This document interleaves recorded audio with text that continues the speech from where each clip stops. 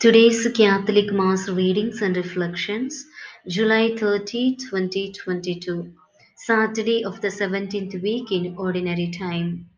Personal reflection. Do we have the courage to speak up in front of others when we observe an improper situation? Please hit the like button if you enjoyed the video's content. Please share with your friends. Please share on Facebook, WhatsApp, and Telegram groups. If you have any prayer requests, please leave them in the comments section. If this is your first time watching, please subscribe and click the bell icon. Please help us grow our channel by offerings. Thank you.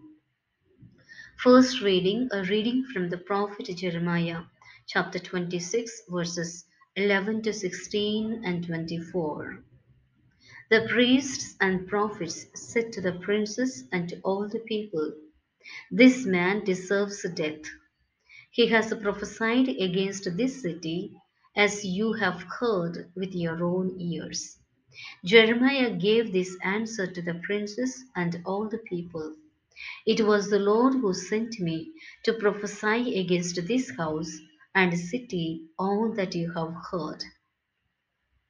Now, therefore, reform your ways and your deeds. Listen to the voice of the Lord your God, so that the Lord will repent of the evil with which he threatens you. As for me, I am in your hands. Do with me what you think good and right. But mark well, if you put me to death, it is innocent blood you bring on yourselves, on this city and its citizens. For in truth it was the Lord who sent me to you to speak all these things for you to hear." Thereupon the princes and all the people said to the priests and the prophets, "This man does not deserve death. It is in the name of the Lord our God that he speaks to us." So Ahikam, son of Shaphan, protected Jeremiah so that he was not handed over to the people to be put to death. The word of the Lord. Thanks be to God. Responsorial Psalm. Your response: Lord, in your great love, answer me. Rescue me out of the mire. May I not sink. May I be rescued from my foes and from the watery depths. Let not the flood waters overwhelm me, nor the abyss swallow me up, nor the pit close its mouth over me. Your response: Lord, in your great love, answer me. But I am afflicted and in pain. Let your saving help, O God, protect me. I will praise the name of God in song, and I will glorify him with thanksgiving. Your response: Lord, in your great love, answer me. See, you lowly ones, and be glad. You who seek God, may your hearts revive. For the Lord hears the poor, and his own who are in bonds he spurns not. Your response: Lord, in your great love, answer me. The acclamation. Alleluia, Alleluia. Blessed are they who are persecuted for the sake of righteousness, for theirs is the kingdom of heaven. Alleluia, Alleluia. Gospel. A reading from the Holy Gospel according to Matthew, chapter 14, verses 1 to 12.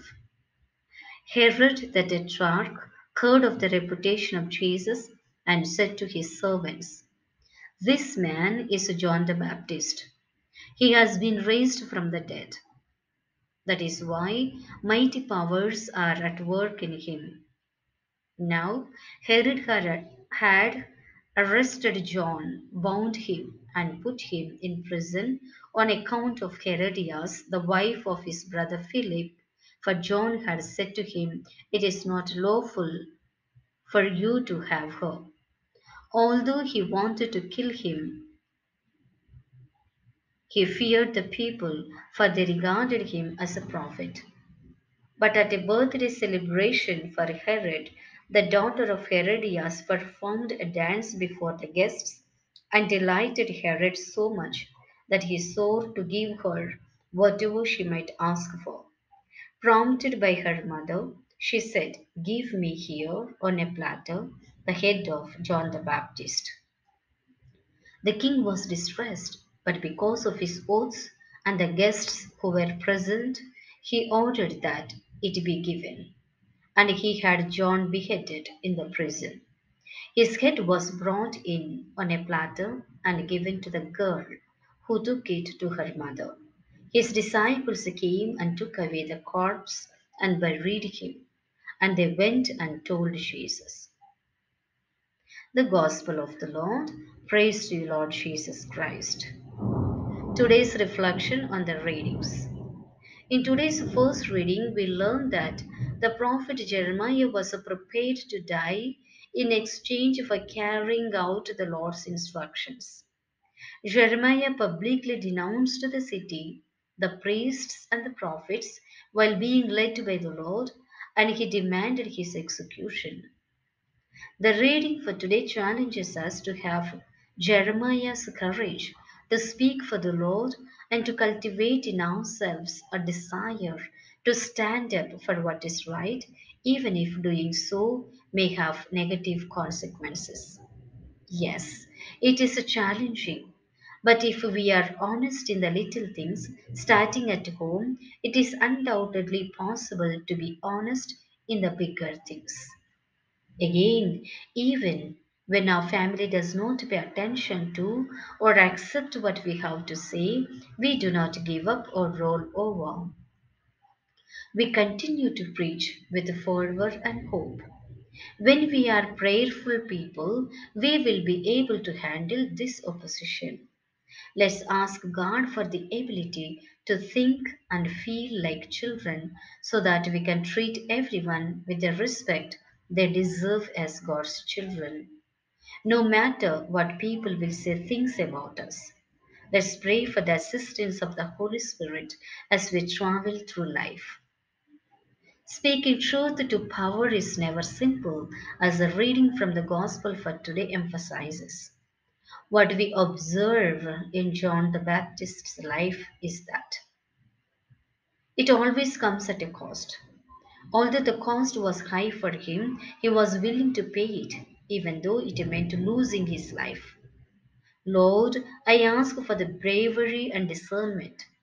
I need to speak up for what I think is right and to always act morally. Prayer. We are grateful to you, Lord of life and truth, for enlightening us to the fact that we are destined to suffer when we fight for justice.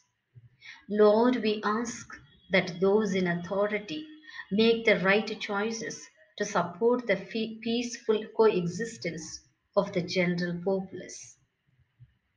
Lord, help us to have strong hearts so that we can truly live out your principles in this troubled world. Lord, we also think of those who endure injustice due to the arrogance of others, their poor judgment, and their broken oaths. Give them your Holy Spirit so they can distinguish between right and wrong. May Almighty God bless us, the Father, the Son, and the Holy Spirit. Amen.